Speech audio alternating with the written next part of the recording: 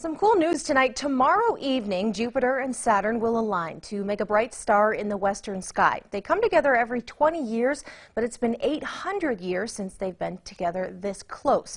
First News spoke with research astronomer Jay Reynolds about what you should do to make sure you see the planets as they align. Reynolds says the super conjunction of the two planets will be visible by the naked eye, but people with a telescope or binoculars would be able to see the planets' moons as well as the separation between them. Those green dots are all the moons you'll be able to see in one telescopic view. It doesn't even matter how good the telescope is, this is what you'll see. Now, binoculars, you'll see both planets very close by.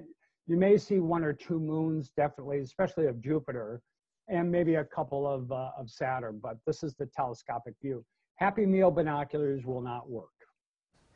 Reynolds says the view will still be amazing even with the naked eye, and he shared some easy tips to prepare. Let's take a look at those. First, he says you need to be ready to see the conjunction within 30 minutes after sunset. That's when they'll be closest together. Second, you should be in a clear, open space like a field or baseball diamond. Lastly, you should look to the west where the sun has just set.